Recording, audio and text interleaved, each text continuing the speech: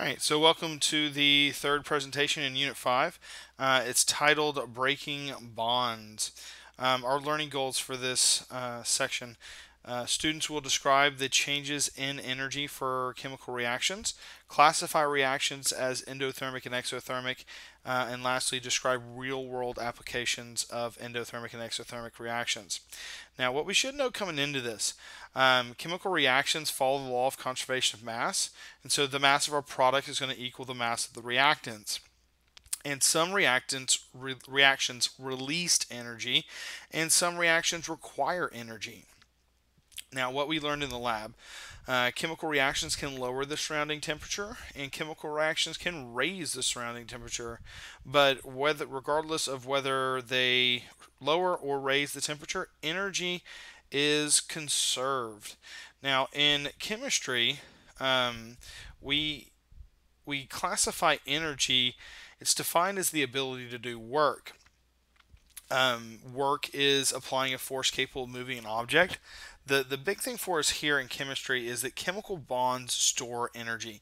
So we have what we call chemical potential energy that is stored in chemical bonds. And that's really the energy we're talking about, is that chemical potential energy. That molecules are capable, or they're capable of combining those positive and negative charges. And so those positive and negative charges, we know that like charges repel, but opposite charges attract. And so energy is stored in that position of that holding that positive and that negative together, that we create this chemical potential energy. And it's all about the positives and the negatives, the cations and the anions. Now, the conservation of energy, it's like the conservation of mass, and generally we term or coin those things together. It's the law of conservation of mass and energy, that energy cannot be created or destroyed, but converted from one form to another. Now, energy is converted from potential energy to heat, and from heat to chemical potential energy. And so they're converted between the two things, but energy is always conserved. We don't ever lose energy. So bond formation, when we're looking at this, chemical bonds have stored energy. So if we look down here, that bond, those positive and negative attractions in those bonds, they store that energy.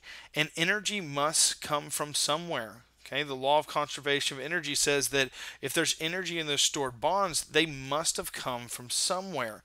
So where did it come from? That free energy is removed from the environment. So we didn't create the energy, it's always been there, but what it'll do is it'll pull it from the environment. And we can reverse that, and essentially if we're breaking bonds, we can put energy back into the environment. So endothermic reactions. Endothermic reactions, and here's a really good picture of it. When you think of endothermic reactions, think of those instant cold packs. When you break them, a chemical reaction takes place and you feel cold, a very cold sensation. That's an endothermic reaction. It takes in heat. So essentially, when you have an endothermic reaction, what you want to think is you feel cold because that chemical reaction is pulling energy from your hand. So if you're touching it and you feel that instant cold pack and it's cold, it feels cold because it's pulling energy from your hand. Now, energy is used in an endothermic reaction to form new chemical bonds. So it's forming bonds in an endothermic reaction. Now, the overall temperature decreases for the endothermic. So you feel cold because it's pulling energy in from your hand if you're touching it. Breaking bonds. So chemical bonds have stored energy. Stored energy is released as the atoms are separated. Free energy is added to the environment. So when we break bonds, so the opposite of an endothermic reaction, we're breaking bonds instead of forming them, we release that energy as free energy into the environment. And that's an exothermic reaction. An exothermic reaction gives off heat. So a good example of that would be an instant hot pack. It's a chemical reaction that takes place and heat is released. You feel heat if you're touching that instant hot pack because it's releasing that energy into your hand or whatever it's touching. Now energy is comes from the breaking of those existing chemical bonds. So the chemical bonds that are stored, they release that energy. Now the overall temperature increases for an exothermic reaction.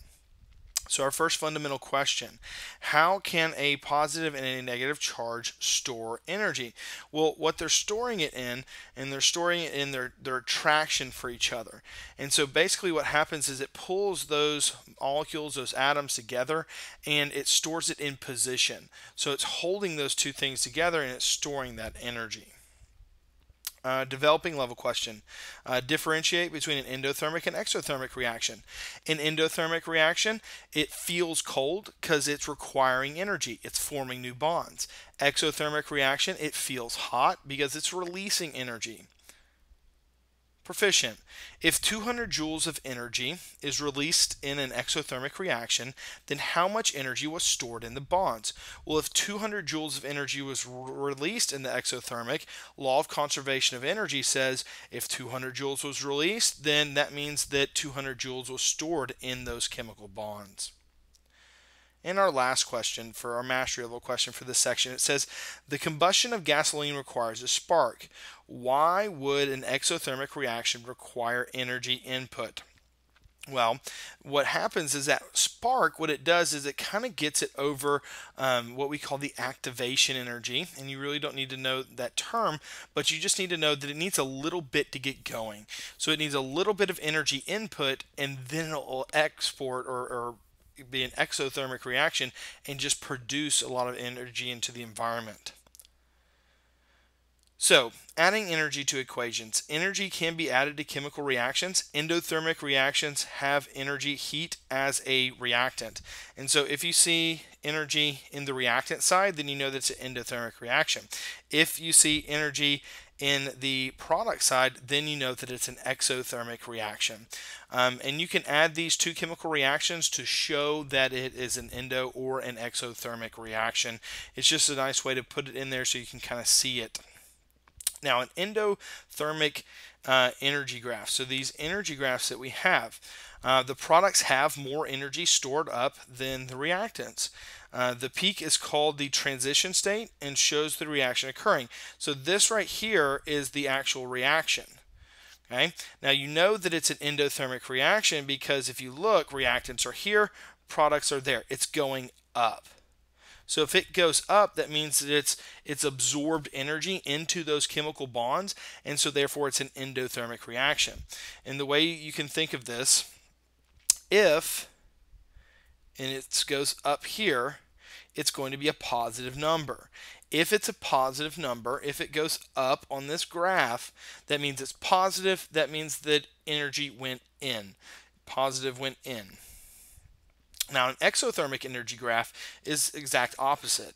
The reactants have more energy stored than the products. And so the reactants are up on top, products are down low. Here's the reaction taking place again. It's right there. But what we see is we see that reactants are up, products are low, so therefore the graph went down. If the graph goes down, that means it's negative. That means it went out of the system. So it went out, so therefore it's hot. And so similar graph, but just remember, if products are on the bottom, then that means it's exothermic. If products are on the top, that means it's endothermic. Now a catalyst lowers the energy of the transition state, but does not change the product or the reactant. And so we see if we add a catalyst, basically you can see it's a little bit easier to get up that hill. So you can kind of think that this chemical reaction is like riding a bike. Well, that hill is really tall, so it takes a little bit more energy to kind of get going. Well, a catalyst, what it does is it makes the hill a little bit smaller, and that's a little bit easier to ride your bike up that hill, and so the reaction takes place faster. And that's why we say when we add a catalyst, we speed up the reaction. Well, what we actually do is we actually make it easier for the reaction to occur, and so it does speed it up. a fundamental question here. It says, do the products or reactants have more chemical bonds? So we're looking at this. Products are on top, reactants are on bottom. This is an endothermic reaction. And in an endothermic reaction, that means it gained energy. If it gained energy, it gained it in the bonds. So there would be more bonds, chemical bonds, in our products than in our reactants. Next question, it says the combustion of gasoline raises the temperature of the surrounding air. Sketch a graph of the potential energy. Okay, so when we're looking at this, if we have our graph, let me draw that again. If we have our graph, what we would see is we would see reactants here. There's our reaction taking place. And then our products down here.